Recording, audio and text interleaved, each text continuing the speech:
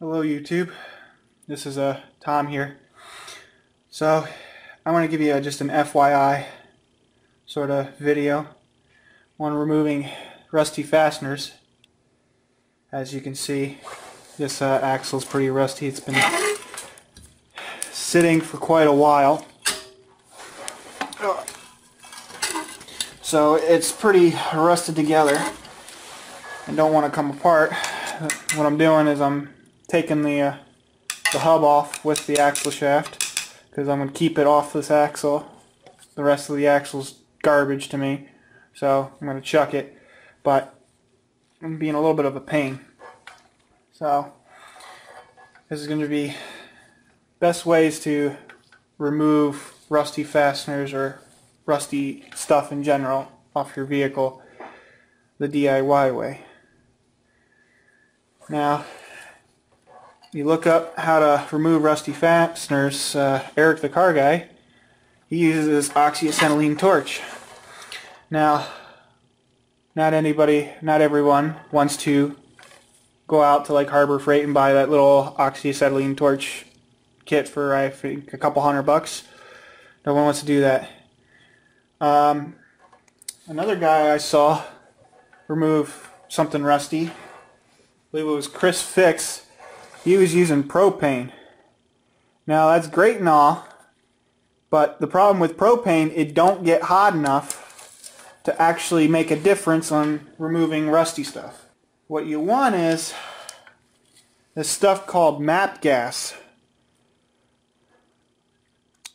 And what it is, it's a different type of gas, kind of like propane, but only it burns hotter. Now, this is sort of in between propane and oxyacetylene torch. This is your best bet. You can get this at actually a kit at a hardware store for I think like $40 or something like that. It's a better alternative to propane, and that's what I'm going to be using. Another good thing against rusty fasteners is impacts. This is my half-inch battery-powered Matco impact. This has breakaway rating at 700 foot-pounds. That's quite a bit for an electric impact. And then I have a good hammer here with a wedge on it. It doesn't really matter. You can have any type of hammer.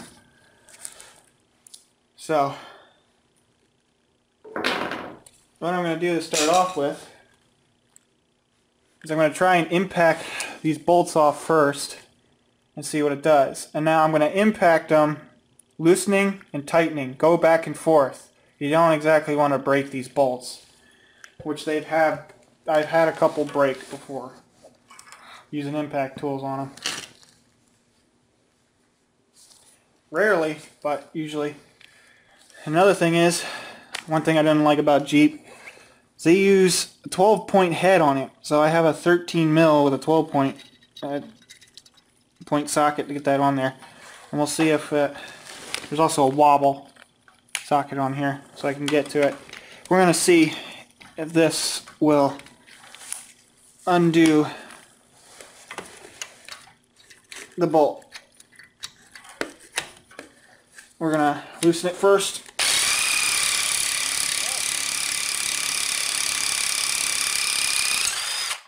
That one actually went pretty damn good. That's one thing I hate with these rusty stuff. You never get your socket back. There we go. That's one. Actually, wasn't too bad. I had one that was already a pain to me. Let's try this one. Whoops. Sorry there.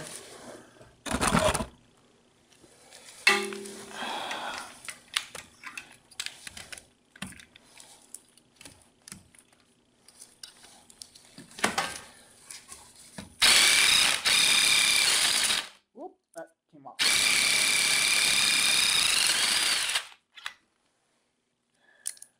Wow, that one actually came off too. Well then, I wonder about the last one, which I have to turn this to the other side. So I'll move you to see the other side. We'll see if this one's a pain. Now for this one, since this one, since the other two didn't give me really any much trouble, I'll just go through what I usually do when it starts giving me trouble. Like I said, on the impact, I'll start going loosen, then tighten, loosen, just to see if it'll move. And sometimes it'll move. The one, the one, when I was loosening it, it was moving the head back and forth, but the other end you couldn't see it move. So actually this bolt was twisting. That's how you break them. So sometimes what I do is I like to hit it, knock all the rusty crud off, because that don't make it good to get heat to where you want it. And I'm just kind of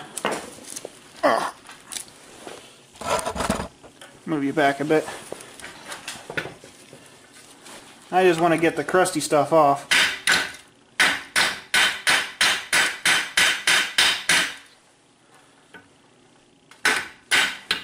Alright.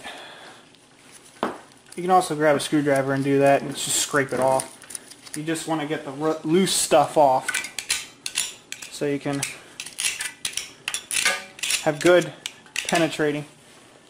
The other thing I forgot to mention is penetrating oil. That's good stuff to use, but it's very flammable, so I'm not exactly going to do that right now. I'll basically go through the motions of this. Sometimes what I'll do is I'll heat it up really nice and then hit it with a hammer where it goes through. I can usually do the shock and awe method to get it loose or break its rusted seal.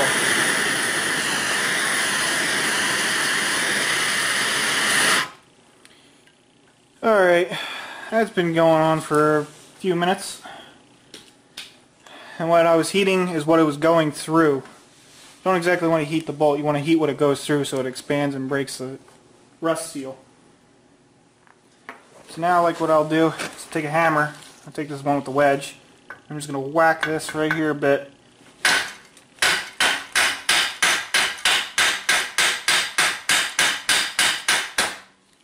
When it goes through a bit, kind of do a shock and awe method. Get it to break loose. And then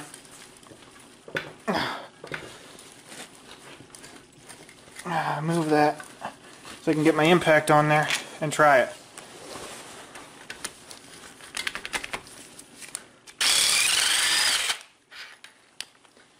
That made it come loose, I think, much faster than the other two, but it probably didn't need it. Ow, that's hot. But you kind of get the picture. So, best heat to use when you're a DIYer and you don't want to buy an oxyacetylene torch, propane's not hot enough.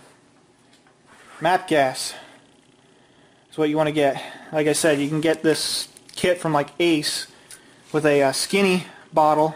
I had this bottle laying around, and this head for, I think it was like 40 bucks. This is the next best thing to oxyacetylene. So propane doesn't get hot enough. This is your best next choice. MAP gas. So I just figure share that information with you. So there you go.